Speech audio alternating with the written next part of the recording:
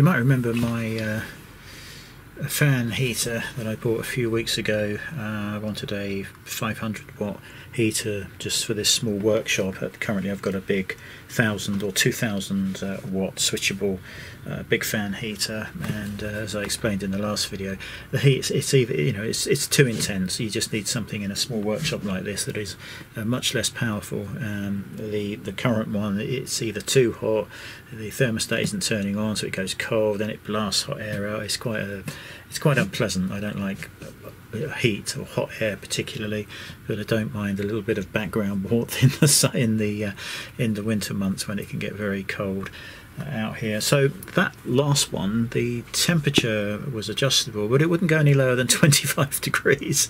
You know, I don't want this 25 degrees in here in the summer, never mind the winter. So it was completely useless. So it went back. Whilst I was browsing Amazon again, I came across this one. Again, 500 watts. This one has a timer function, 1 to 12 hours. Auto power off. It's got 2 speeds.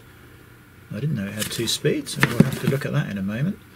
But the important thing for me is the temperature can be adjusted between 15 and 32 degrees C. So 15 is what I want it on, absolute maximum in the workshop in the winter.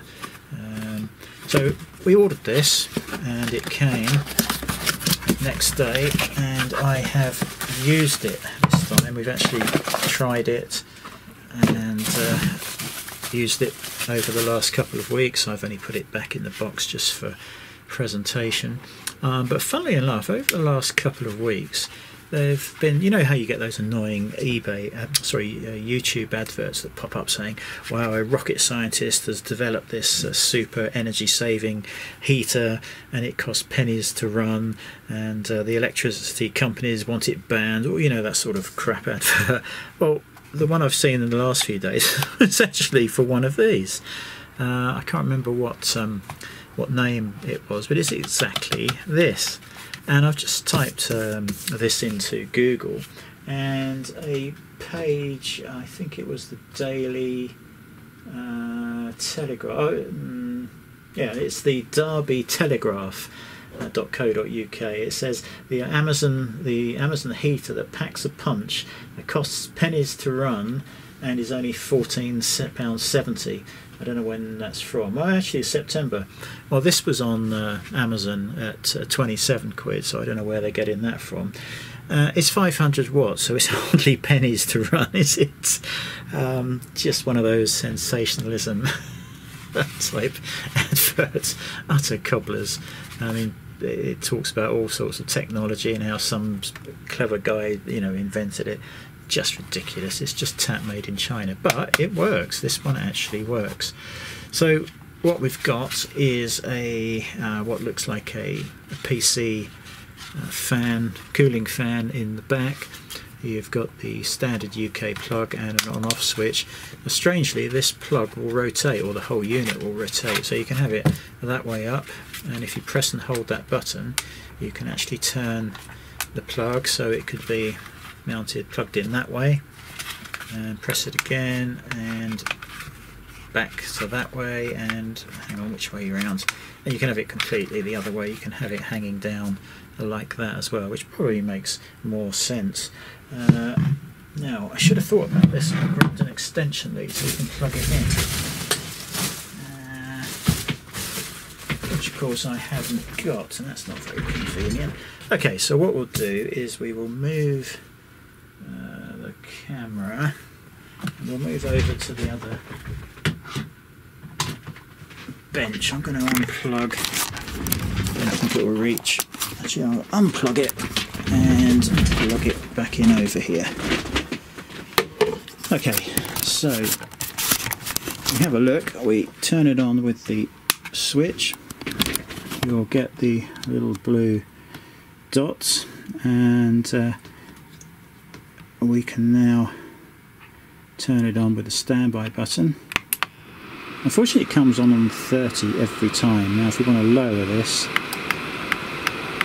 you can continuously press that. Let's go down to 15.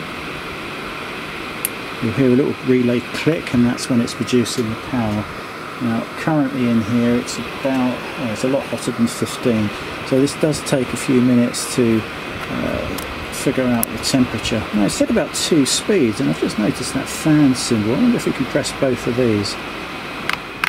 No, that's already on low. Sorry, it was already on high. And then high. Yeah, so high and low speeds, I didn't realise that. So that's quite good. It does work quite nicely. It does chuck out quite a nice amount of heat. If you press the off button, it has a 60-second cooldown time period before it goes off, so it's not stressing the ceramic element there. And I found it to be very good. 500 watts, it would certainly save money compared to a 1000 watt one being on too long. Yeah, so that's now cool, and that will be turning off in about 30 seconds. Now unfortunately I've just gone on to Amazon, and this is no longer... I didn't hear that. Yes, thank you. This is not listed anymore, but I'm sure there are other similar devices out there. Oh God, this film's going to be absolutely rubbish. So yeah, that works perfectly for me.